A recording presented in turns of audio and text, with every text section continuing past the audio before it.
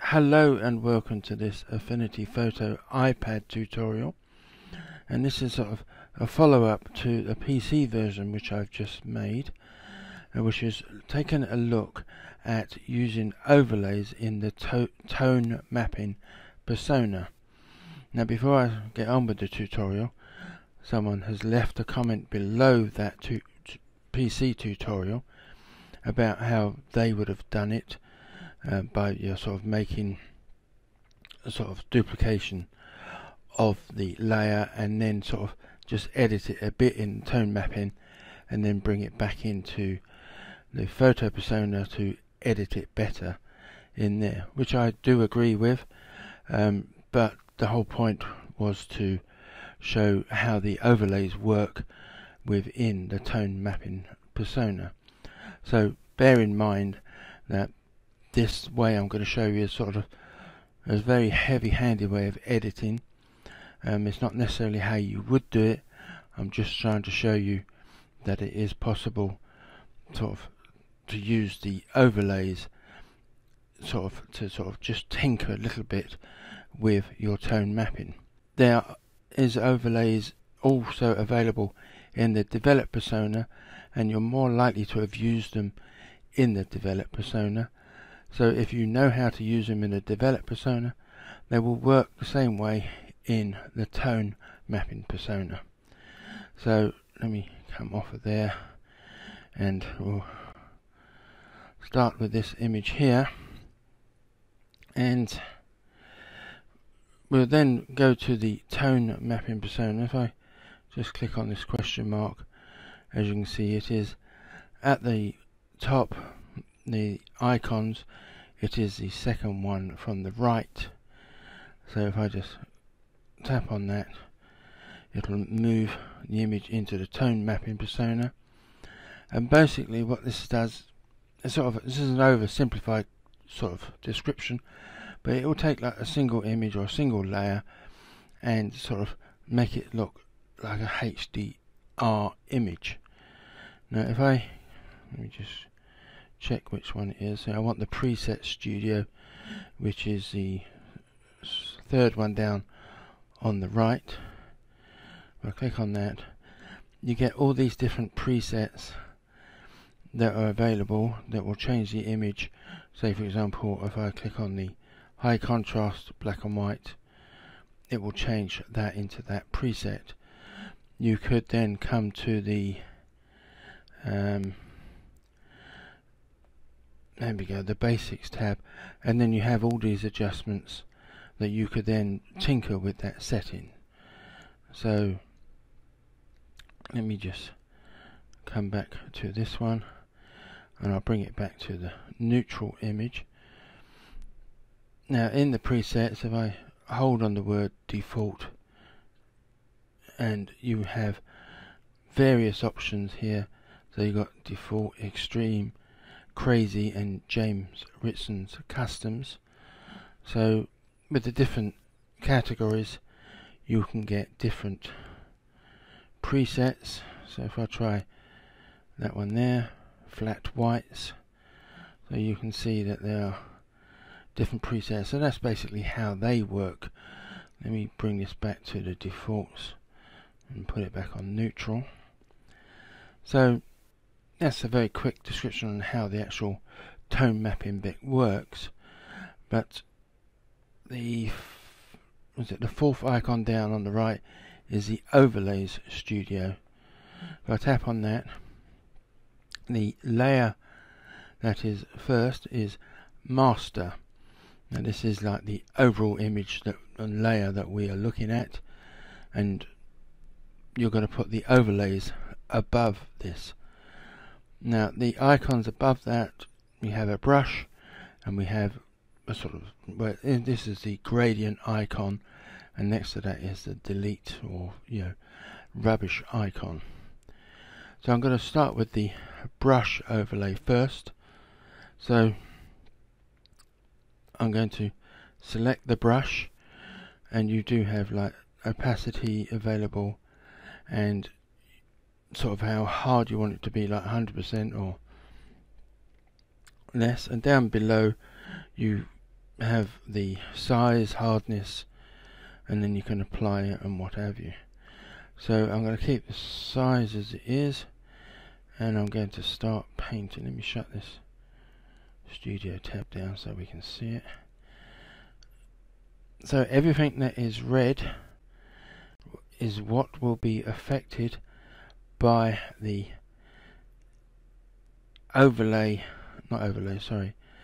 the preset that I select to use.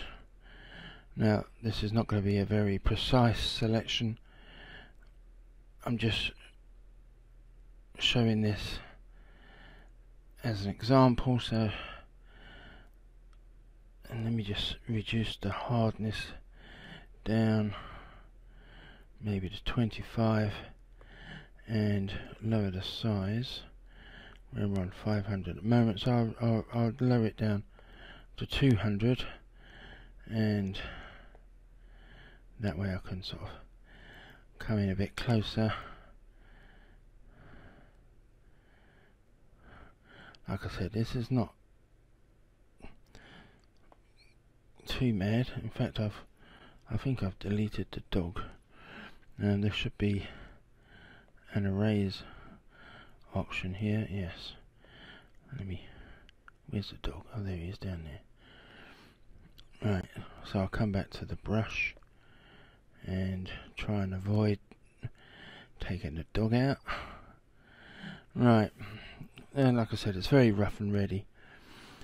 So then if I come back to the default studio and I select the black and white, like I said, the areas that are red are the only ones that are going to be now affected by that selection. So as you can see, the image is black and white, but the people and the dog are still sort of in the colour spectrum. So you would need to tidy this up to sort of make a better job of it. Now obviously this is not something that you would possibly use this for. There's better ways of getting this sort of idea, but it does show how that overlay works. So let me select a different image, and we're going to go for this one here, and again we'll come into the tone mapping persona, and we will come to the overlays, and this time I'm going to add a gradient. And I select the gradient. Again, you have the options up here underneath where you've got opacity, and down below you have the options of what type of gradient you want to go for. So you've got linear. I think my pen, I've run out of energy on my pen. I have to use my fingers. Elliptical, radial. So I'm going to select an elliptical one, and from the sun there I'm going to draw out an elliptical gradient, and then come to the actual settings, and I want to come to, I think it's crazy, and then down here and pick end of trays. So that will only affect the area within the gradient, because I've moved it around to whichever way I want. I just want to keep it affecting that sun up there, like that. And if I come back to the overlay studio, and I want to now add another overlay on top of this, again a gradient. So we now have another gradient layer, but this time I want it to be linear, and I'm going to come up from the bottom just at the horizon like that, then come back to the studio, preset studio, and I think this one was on the default settings, and pick dramatic, you can sort of alter the gradient however you want. And if I come back to this studio here, I can, so you can turn off the studio, the overlay, to see the effect that dramatic is having. Again, I could turn off and on that effect for that gradient. So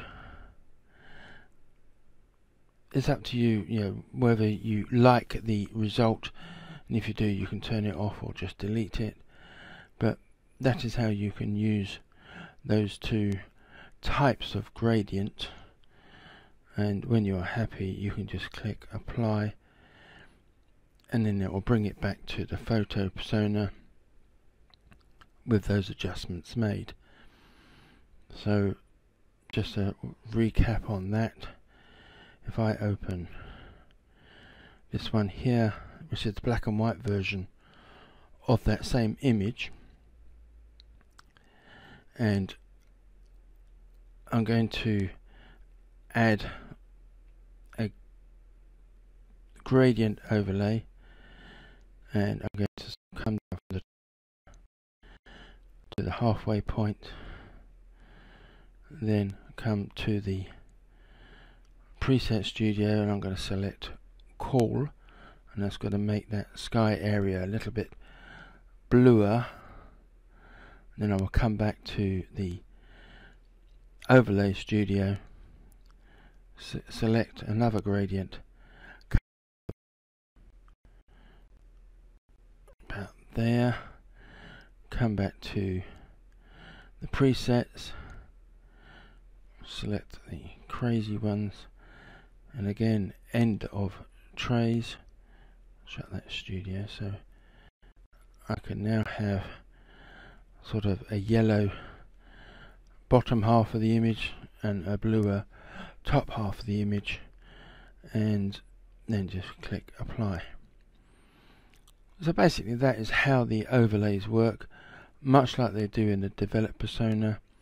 You select an area that you want to sort of locally affect by the adjustment, and either use the brush or a gradient to select a certain area.